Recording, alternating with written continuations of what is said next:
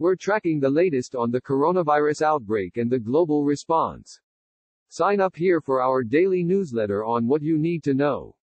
New York State will begin using trial drugs Tuesday to combat the rise in coronavirus cases, Governor Andrew Cuomo announced Sunday. The state has secured 70,000 doses of hydroxychloroquine, 10,000 of Zithromax, and 750,000 of chloroquine, he said during a news conference.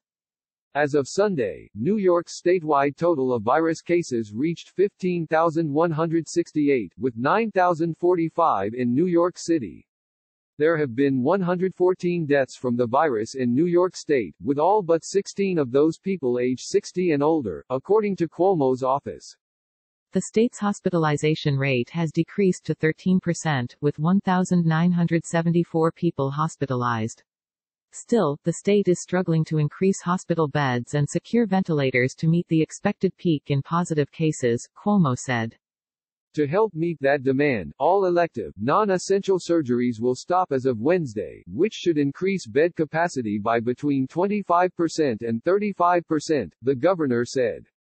The state currently has 53,000 hospital beds available, and at the outbreak's peak in coming weeks will need an estimated 110,000, Cuomo said. Cuomo Sunday asked the federal government to have the U.S. Army Corps of Engineers erect temporary hospitals in Stony Brook and Westbury on Long Island, as well as in Westchester and at the Javits Center in Manhattan. The state also will ask the Federal Emergency Management Agency to create 4 federal hospitals at the Javits Center with 250 beds each for a total of 1,000 beds, Cuomo said. The FEMA hospitals come fully equipped and staffed, he said. President Donald Trump Friday declared New York State a major disaster area, and said the federal government would assist in helping to curb the pandemic.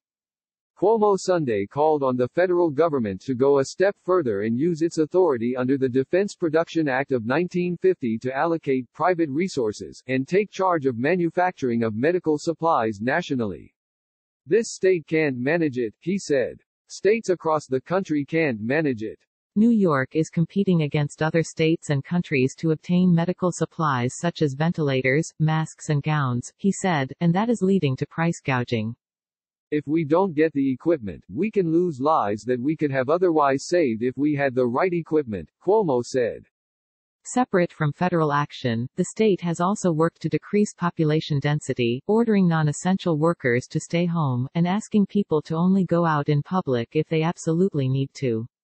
On Sunday, Cuomo called on New York City leaders to come up with a plan to reduce the number of people in public places, particularly parks. The plan must be submitted to the governor within 24 hours. We will overcome this and America will be the greater for it, Cuomo said. And my hope is that New York is going to lead the way forward and together we will. Cuomo on Saturday evening released an executive order mandating 90-day mortgage relief.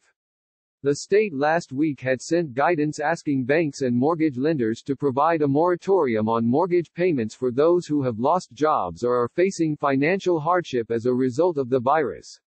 Now they must comply with that order. The governor's office also could soon require all voting in the state's April 28 presidential primary to be done via absentee ballot, Melissa DeRosa, secretary to the governor, said Sunday. The office is looking into whether this can be done through an executive order, or if it will require action from the state legislature, she said.